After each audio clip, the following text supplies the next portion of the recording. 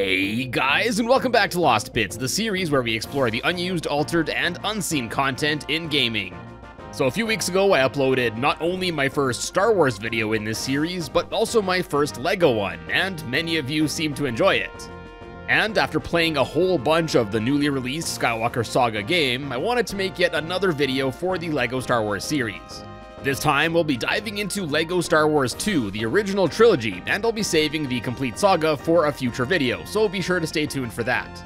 And before we hop in, a quick shout out to my channel sponsor G Fuel. If you'd like to get some delicious sugar-free energy or vitamin-filled hydration, check out the link in the description and use code TETRA at checkout for an extra 10 to 30% off your order. Anyways, with all that said, it's back to the plastic Tatooine we go. It's time to find some lost bricks. Alright, so to kick things off, firstly for this game, there's only a single documented unused graphic, and that's of a basic placeholder logo for the game, simply just featuring the logos of both franchises. One extra standout difference with this logo compared to the final one is the Star Wars logo seen here is in gold, rather than the final silver version. Now, there were several characters that were potentially planned to have been playable in the first LEGO Star Wars game that we went over in the last video, and there are actually several more for LEGO Star Wars 2, a total of 17 to be exact. Still found in a more or less playable state, mostly less, in the PlayStation 2 version of this game are Jabba the Hutt, Wooher, the bartender guy seen in the cantina, Rancor, who was later actually seen playable in the complete Saga version, Ten Numb and Nia Nun, a Bith musician, General Veers, General Jan Dodonna, Dr. Evazan and Ponda Baba, the guys who don't like Luke in the cantina, I don't like you either, Admiral Akbar's helper, Lando Calrissian in Han Solo's clothes for some reason, a 2-1B surgical droid, and finally Luke Skywalker as seen in the endings of both A New Hope as well as Empire Strikes Back. Now, some of these might not have been intended to be playable, like Jabba the Hutt just based on his size, and some might just be models that are used in the game's cutscenes but weren't meant to be playable. And although all of these are playable, I think the fact that most of them don't have any movement animations just reinforces that idea. Next up, although not seemingly as many as are left over in the first LEGO Star Wars game, LEGO Star Wars 2 also has several unused cutscenes kicking around. Just like with the first game, these unused cutscenes are all basically early versions of those that are seen in the final release, only with several obvious signs that they were still a work in progress, like collision missing some effects, and even blasters in some of the cutscenes that make them look pretty goofy, and even missing entire transport ships. Also, a few of them show that the choreography for the cutscenes were also altered between iterations. Like in this scene inside the Death Star from Episode 4, initially Han Solo was just going to grab Chewbacca and pull him into the garbage chute. This was eventually spiced up with some of that classic LEGO Star Wars humor sauce, with Han throwing a bone down the chute to trick Chewbacca instead. Again, just like with my previous video, in the interest of time and to not simply re-upload all of these cutscenes, we won't be going through all of them here, but definitely check out LinTurneyGamer's video for it where he compares all of the unused cutscenes to their final counterparts. In general, LinTurneyGamer's channel is an awesome resource for a lot of unused content in LEGO Star Wars games, so yeah, definitely consider checking his channel out.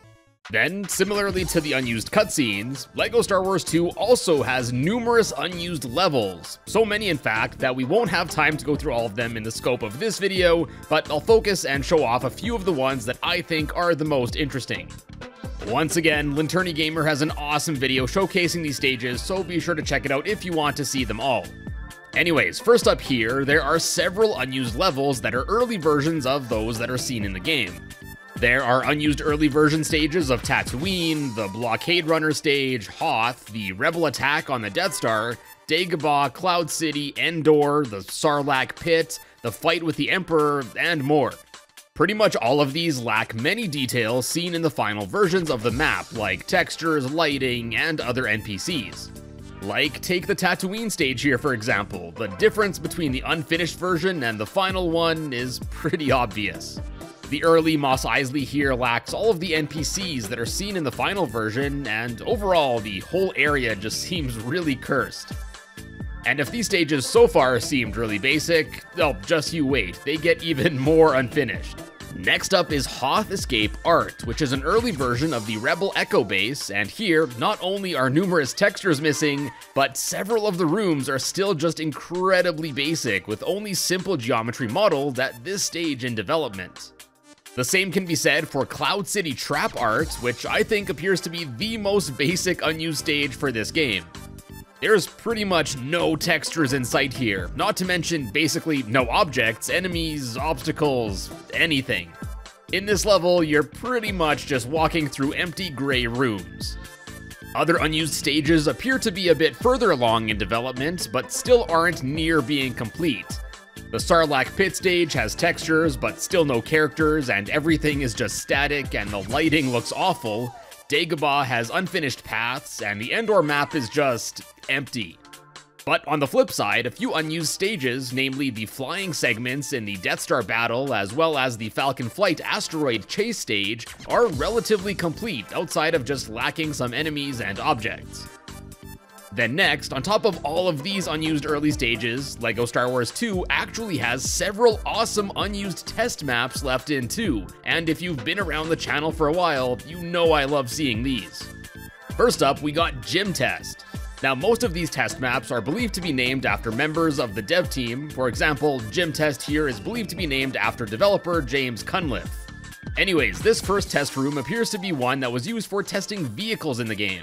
Here you can ride in a land speeder, ambulance, some orange cars, tractors, an AT-ST, and even a Bantha. With all the deformations in the terrain as well as these ramps, yeah, it's clear that this was used to test how the rideable objects worked with different terrain angles. Next up, we got John Test, which actually uses the same playable area as the previous stage, but this time, unfortunately, there's a lot less stuff to play around with. Here, there's only a golden brick, an icon of Wooher for some reason, a trigger that brings up the menu for selecting a bounty hunter mission, as well as a timer display back here that appears to be the same one as the one seen in the cantina. Come to think of it, all of the things here are things that are seen in the cantina, so perhaps this was a test room for that. Now, it's not quite as many things as we saw in the last map, but it's still pretty neat. And lastly, we got Jez Test, Luke Test, Glyn Test, and just Test, all of which appear to be using the same map. At the baseline, all of these unused maps here appear to have tested the same things, the machines that give you the Stormtrooper or Bounty Hunter helmet, the things you interact with to use those said disguises. There's also this box that was presumably used to test the mechanics of just pushing it around, and lastly, there are some LEGO pieces that are just used to test the building mechanic. Now, although all of these aforementioned test maps are really similar, there are some differences between them. For example, Glyn Test has this floating snake, Jez Test has this ship that you can hop in and test around, Luke Test, despite the name, unfortunately doesn't seem to have anything to do with Luke Skywalker, as it just has this Bantha here. And finally, Just Test actually has the most left in here out of all of these maps. In addition to a Bantha, there's also a land speeder, this speeder that's used on Endor, an orange car, a rotating turret, a tauntaun, as well as a dewback. Most of these things you can ride on, so just like we saw with Gym Test earlier, it looks like this was another map that was used to test the riding mechanic. Seeing as how LEGO Star Wars 2 is basically developed on the shoulders of the first game, it makes sense that all of these test rooms appear to be testing new features that were first introduced in this sequel. And last up for the final release of LEGO Star Wars 2 here, just like in the first game, this one too has a nifty debug menu left over. Although it can be accessed in the demo of the PC version as well, it's incredibly easy to get in some versions of the Xbox 360 version of the game. Now I say some versions because I was trying to get it to work on a digital copy of the game, and it just straight up didn't work, so I'm not sure if it's a disc version only thing or only in certain regions, but yeah, your mileage may vary with this one. Anyways, if you do have a copy that will have this working, all you need to do is input the following code on a controller and bam, that's it. Next time you pause the game, you'll see game options highlighted in yellow. This footage I'm showing here is from a prototype we'll come back to in a bit, but the idea is the same. This debug menu in LEGO Star Wars 2 works pretty much the same as the one I covered for the first LEGO Star Wars game. This menu lets you do a whole bunch of handy things like warp to any level, warp to a specific chapter in a level, toggle the heads-up display graphics, enable a moon jump ability to fly wherever you want, unlock all levels, characters, extras, you name it, it's probably here. You can even unlock all of the old characters from the first LEGO Star Wars game, which you can normally do if you have a save file from the first game, but since the first game wasn't on the Xbox 360, instead you had to purchase them as DLC. So keep it hush-hush, but if you manage to get this working on the Xbox 360 version, you might be able to save a buck. And just like with the first game, being able to warp to and unlock all of the stages quickly is super nifty for those who don't have time to play through the whole game to unlock every level. There's also a not final chapters version of opening all of the levels, which, as the name suggests, doesn't unlock the final chapter of each episode, and this appears to actually be a remnant from an older idea that was scrapped from the game, which we'll come back to in a bit here. Now, that's basically it for the final release of LEGO Star Wars 2, but just like we saw with the first game, as part of the Hidden Palaces Project Deluge, a PlayStation 2 prototype build of LEGO Star Wars 2 has been dumped and made publicly available. Now, this prototype has a build date of June 13th, 2006, about 3 months before the retail release of this game. Being so close to the final release, there aren't that many changes here from the final one, but still a few notable ones. For starters, some cutscenes are still clearly unfinished and lack any sound effects, or sometimes even music at all. There's 3 Han Solos in this cutscene for some reason, the characters just disappear when getting close to the Jabba the Hutt room here, the bartender is missing in the cantina in this build, and it seems like at least a few of the mini-kits are in slightly different spots, often lacking any puzzle, or difficulty for that matter, compared to the final version. And probably the most interesting change I find is seen with the final chapters of each episode in this build.